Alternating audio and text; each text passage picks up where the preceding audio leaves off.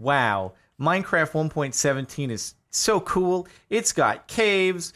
It's got cliffs. It's got... Oh, God, what? It's got giant cracks in the ground that you can... On that exciting note, welcome to the new Minecraft Snapshot, brought to you by our good friend, the like button. Check it out and click it down below the video. Also, hashtag Jardon to 1 mil on Insta 2021, Instagram.com/JordanMarin, link in the description if you feel like helping out the cause. So anyway, new terrain generation feature with this snapshot. Cracks in the ground. Not ravines, cracks. Because apparently the world is falling apart. That's why we can get below y=0, because it's splitting open. And yeah, all heck's breaking loose. So if you're not looking where you're going, it can really mess you up. Let's go into spectator so you can see kind of the full scope of this thing. It's I don't think even if you have feather falling maxed out, you're gonna survive that one. Oh my goodness. And they're kind of all over the place. So I'm definitely gonna do a survival let's play or something like that. And I'm gonna end up falling into one. It's just bound to happen. There's one over here. Yep. Also goes pretty deep down. This one also goes pretty deep down. Not a whole bunch of ledges in them either for you to be able to catch on to. Maybe you can get lucky if you have your water bucket at the ready, but I mean, these things, let's just look at the Y value difference between the top and the bottom over on this one here. Okay, so we've started off at Y79, and then as we slowly work our way down to the bottom, perhaps seeing some texture changes on the way, to where I landed, negative 12. All right, almost 100 block drop if you're not looking where you're going. So be careful. Next up, and I can't describe it too specifically because how do I describe the way caves look? They tweak the cave generation a bit further. I think part of it is now some of the things you see above y=0, you'll see below y=0. But I just wanted to say, this that I found right here might be my favorite bit of underground terrain generation that I've seen so far. Look at this absolute unit of a cavern with what looks like kind of the basalt pillars you'd find in the Nether and the basalt deltas, except it's made out of not grimstone. It's a new block now. I guess they just replaced it. It's a pretty similar texture, but now it's called deep slate. So it's got a different texture on top. I think the side is pretty similar.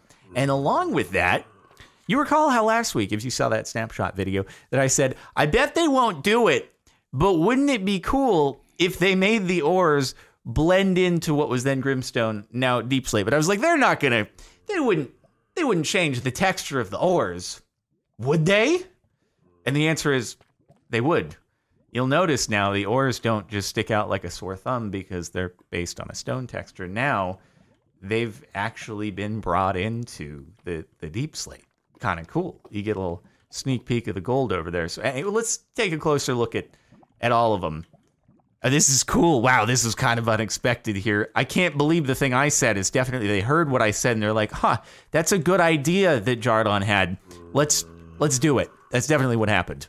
Okay, let's take a closer look at the new textures, new ores. Are they new? New old ores, new ores, same drops? I don't know what to call them.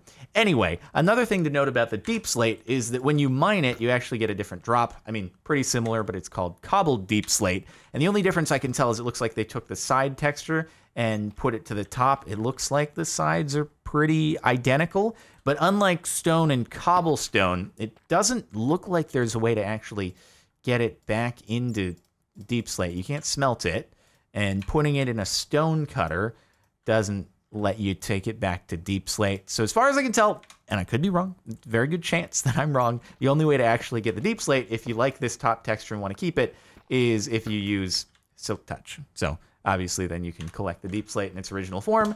There we go, we can put it back and look at the other texture changes. So we've got pretty cool change, I think, to the copper. It's got like some of the oxidation, the blue elements in there, gives a little bit more pop, and I like it.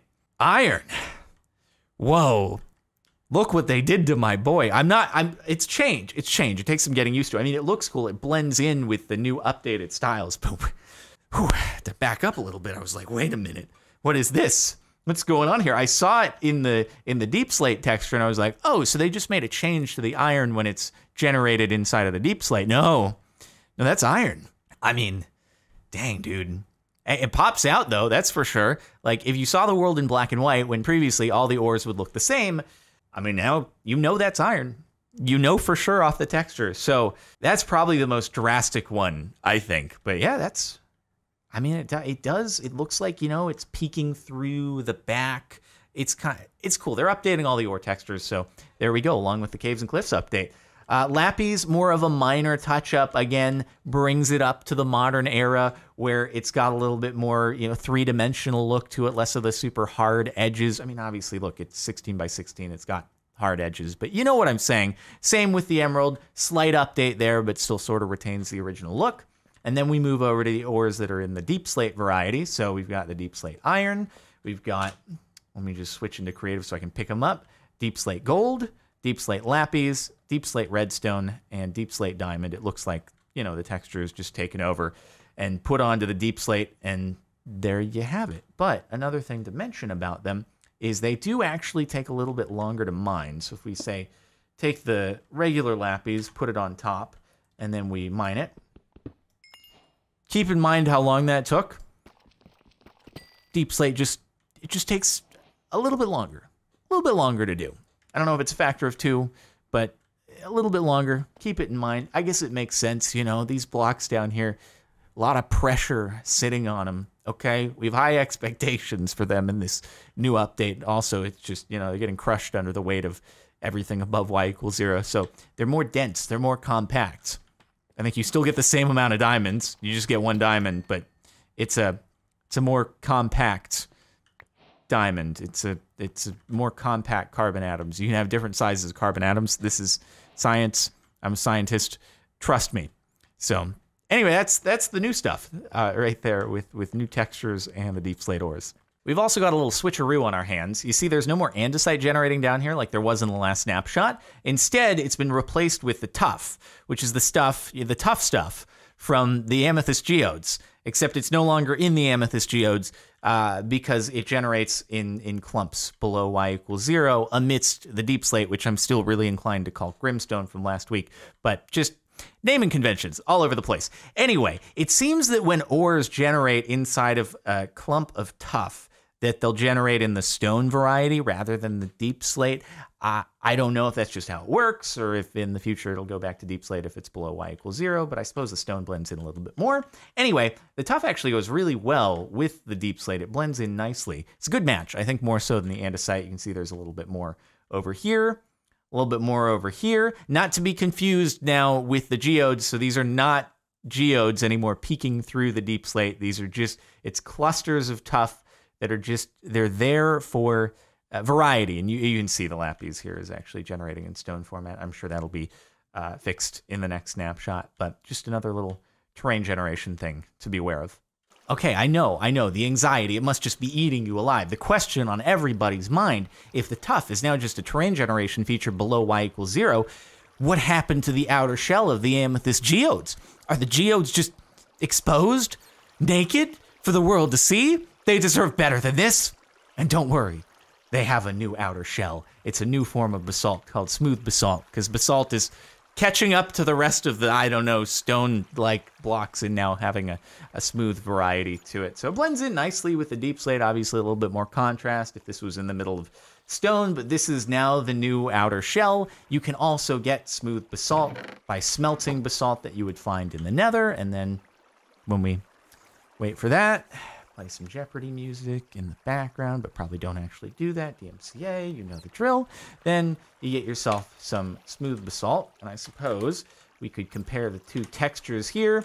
Pretty similar on the sides, but or whichever way you place it. Pretty similar on the sides, and different on the top, just smoother all the way around. So hey, a little bit of the Nether brought straight into the overworld for you.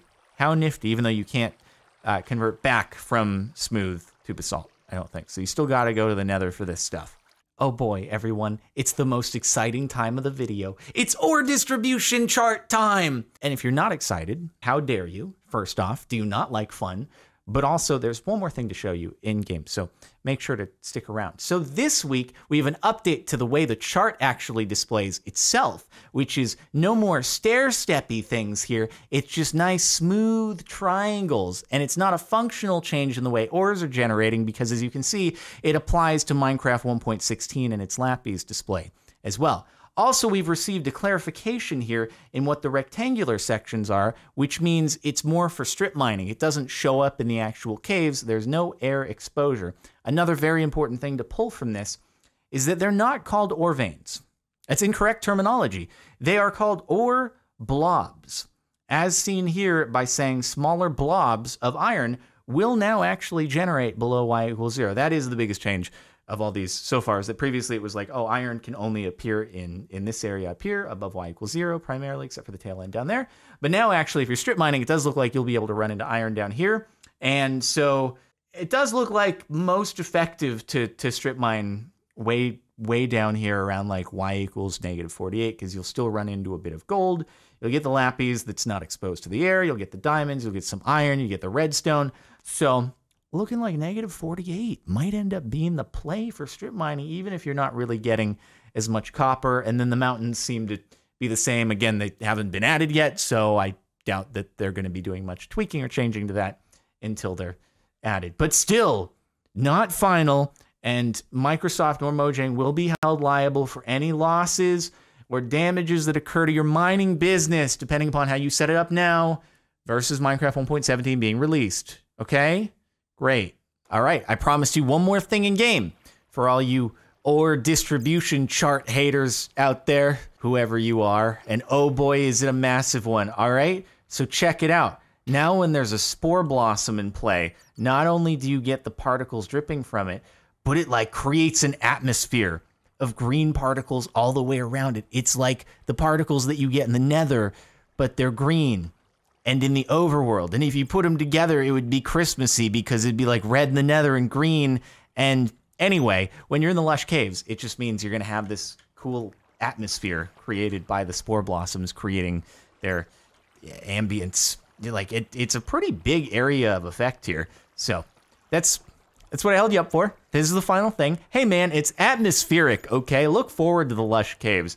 That's it for this snapshot. Hopefully you've enjoyed. Make sure to like if you liked. It's a great sponsor of ours. In addition to Instagram.com/JordanMayer and hashtag Jardon21mil on Insta 2021. Help out the cause. Link in the description. And that's pretty much it. Subscribe to this channel. Hit the bell for notifications. Stay tuned. Playlist in the description for other update videos, past, present, future, all of that. And that's where I'll leave you off. I'll see you next time.